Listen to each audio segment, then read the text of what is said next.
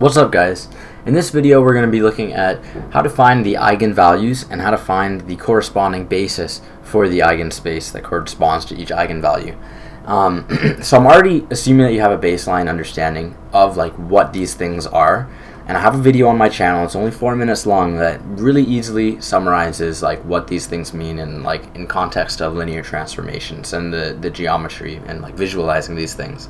So once you've watched that video, come back here and it should make a lot more sense from some of the things that I'm saying. So consider this linear transformation A. It takes a vector in R2 and spits out a vector in R2, and it's described by the matrix below.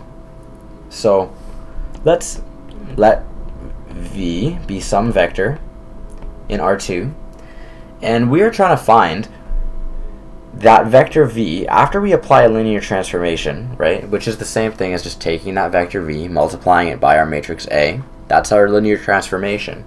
We want this to be equal to some constant, which we'll call lambda, times the vector that we started with, right? That's exactly what we were saying in the first video, right?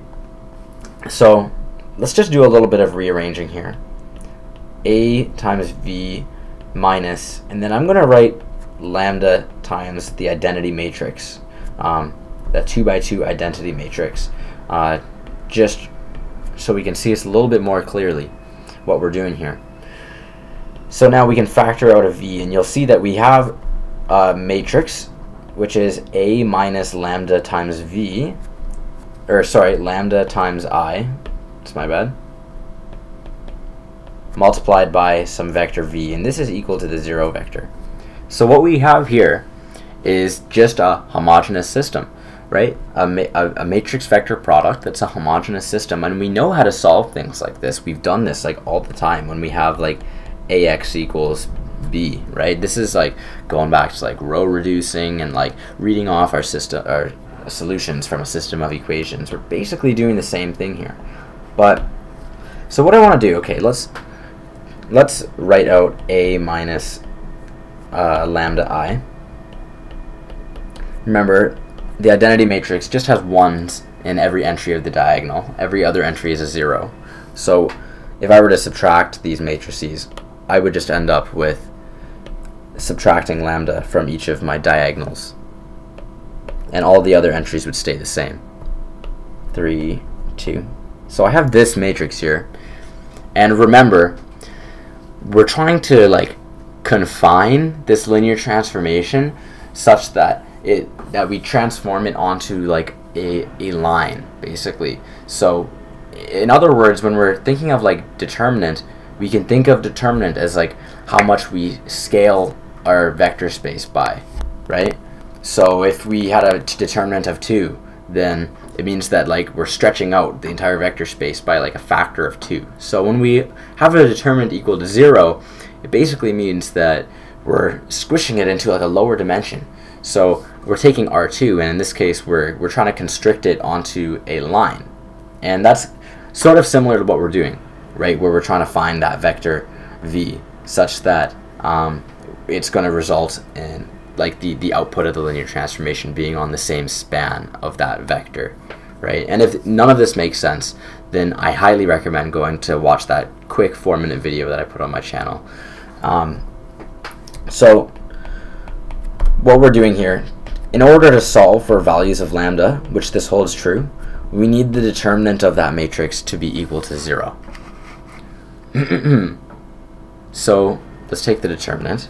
It's a 2x2 matrix, so it's not too hard. So I've got 0 equals, and we've got 1 minus lambda times 2 minus lambda minus 3 times 2.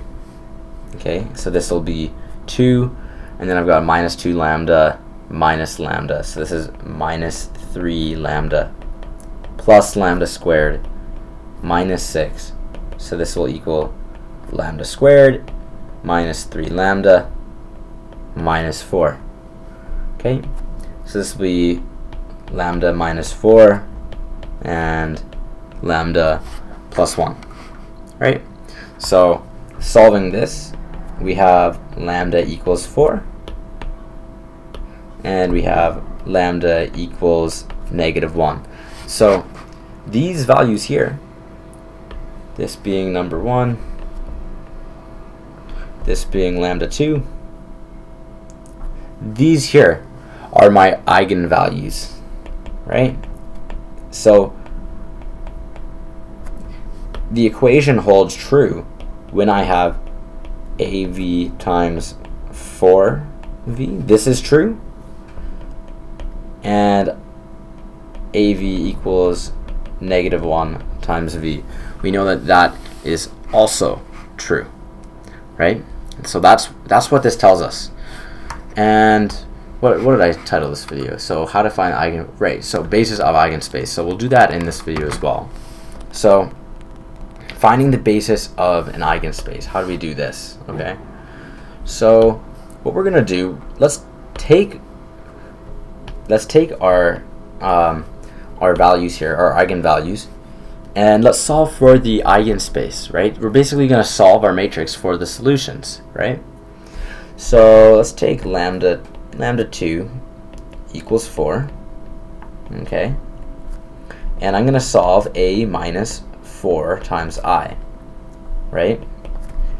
This will give me a matrix, and let's scroll up here. 1 minus 4, that's going to be -3. 2 minus 4, -2, right? Okay.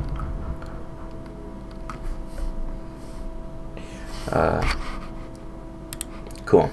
So when I row reduce this, the row reduced form will be 1, -2/3, and then a row of zeros here, right? And this is a homogeneous system, so reading the solutions off of our matrix, we know that our solution, let's just call this V2, this would be T times 2/3 1, where T is some constant, right? So we can say that the basis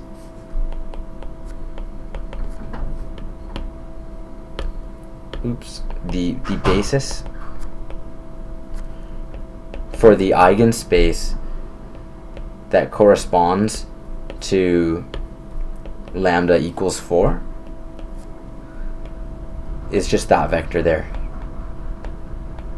right? Because that vector there will span the entire solution space. Okay, so let's do the exact same thing that we did for our other value of lambda, which is -1. Okay, so I've got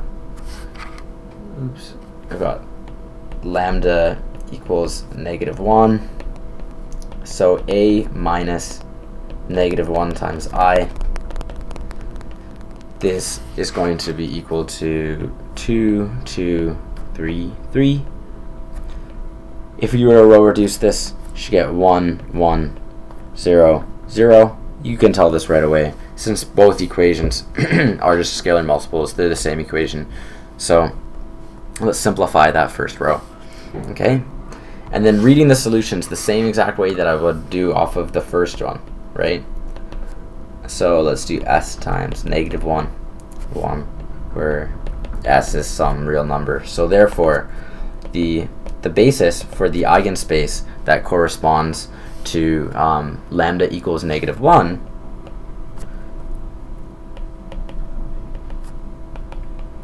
would be equal to this vector -1, 1. And in the next video, we're going to take a look at the process called diagonalization. And yeah, I guess that's it for this video. Okay, I will see you in the next one.